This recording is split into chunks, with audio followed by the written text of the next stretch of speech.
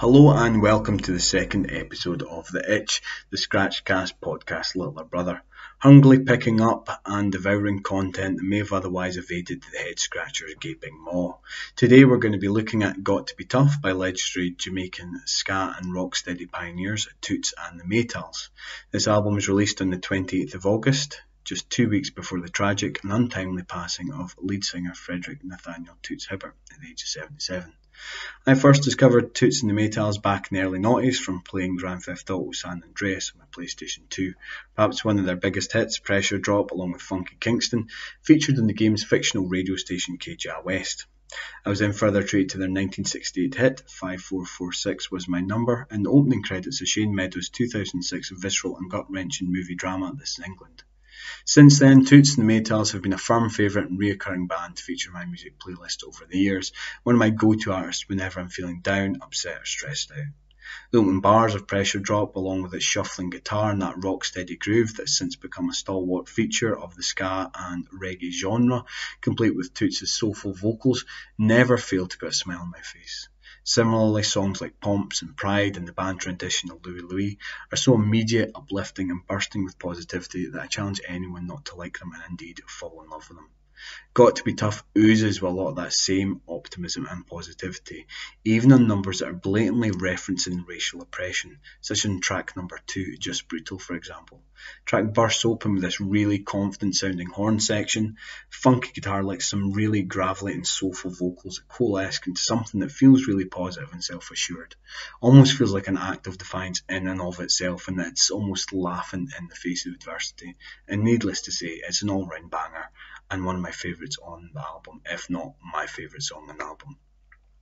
This then gives way to track number 3 and the album's namesake, Got to Be Tough, which seems to follow along the same vein, albeit in a more refrained manner. This song feels more like a traditional ska or rock-steady number in comparison with track number 2 and indeed the first track on the album. However, that's not to say that it isn't without its own idiosyncrasies and appeal.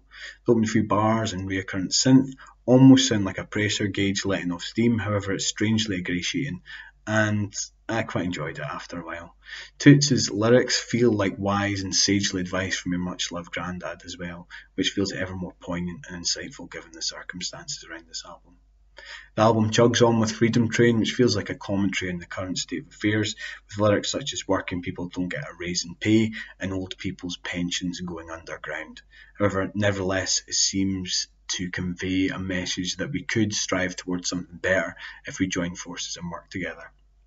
Similar, track number 5, Warning Warning, is this kind of shuffling, rock-steady, cautionary tale which is punctuated by electronic drums, with Toots espousing the virtues of being respectful and caring for others.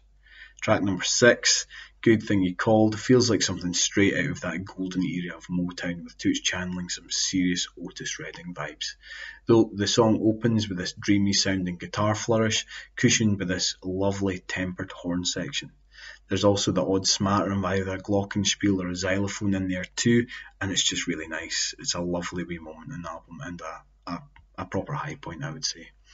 We're then later treated to a cover of Bob Marley's Three Little Birds, as you've never heard it before. The track fades in with a few bars of looped female vocals before launching forward in some bold and brazen horns, some electronic drum stabs, and a really upbeat and energetic vocal performance from Toots, and also Bob Marley's son, Ziggy Marley. Track number 9, Having a Party, feels like the band are kind of going back to their roots, and on the longest track in the album, at 5 minutes 21 seconds, they serve up a truly rollicking and cheerful dancehall banger, guaranteed to have any rude boy and rude girl up on their feet. The album ends on a high with Struggle, which almost feels like a contradiction in terms, but it's another kind of funky, soulful number. Fades out with this choral refrain of the band singing, "We got to stop the fighting, the shooting and the killing," in what I suppose is now Toots' lasting message to his listeners and indeed his fans, a message of hope and optimism for a better future. I would say this album is definitely worth checking out, and a strong 8 out of 10 for me.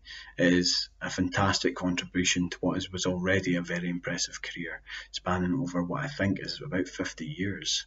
Although Toots may have passed, I'm sure that his music will continue to be appreciated and rediscovered for generations to come. Everything you do is just brutal. I don't know what this burn is going to do.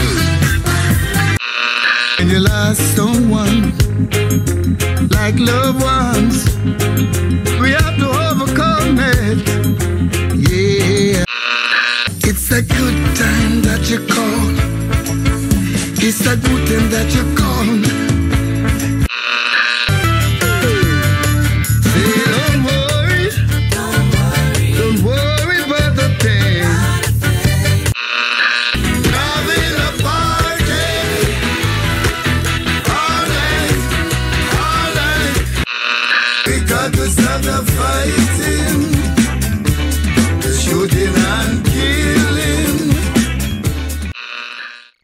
As ever, I'd love to know your thoughts and opinions on this album and indeed this feature.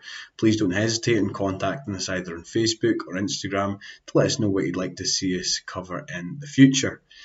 Also, don't forget to subscribe to the Scratchcast podcast on either Spotify, Apple Music, Google Podcasts, or wherever you get your podcasts from. That's it for now. Thanks for listening. Cheers. While I'm lingering on.